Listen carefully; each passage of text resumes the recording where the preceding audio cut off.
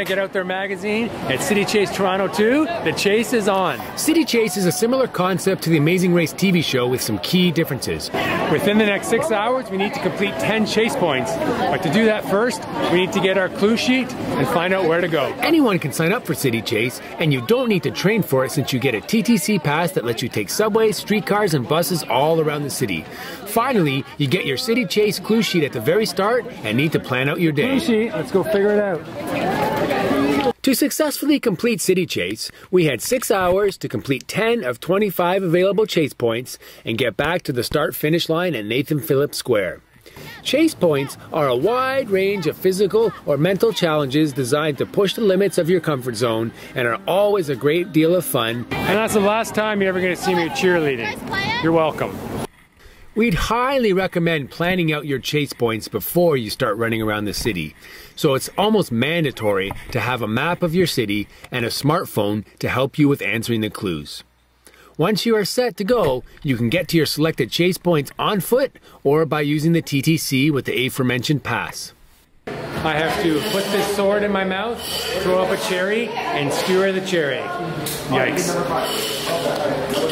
And there it is! He did it! So it's pretty much frisbee golf where you have to hit the target within a certain amount of times. Although technically this is a race and there are prizes for winning, our approach to this event was very much the same as many of the people out here today.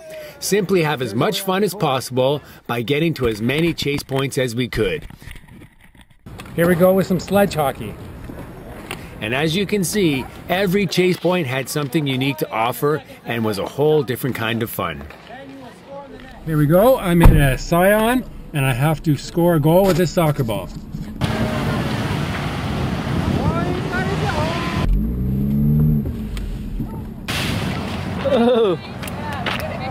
We're about 3¼ hours in. We've done 8 chase points. We've run almost 12 kilometers and we're at our 9th chase point. Let's go see what it is.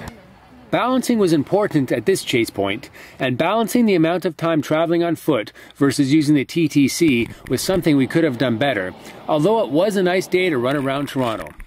But we ended up finding a great chase point that allowed me to cool off a little.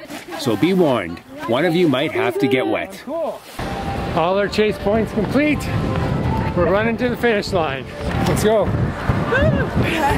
Well, we're just wrapping it up. We just left the after party at Shoeless Joe's.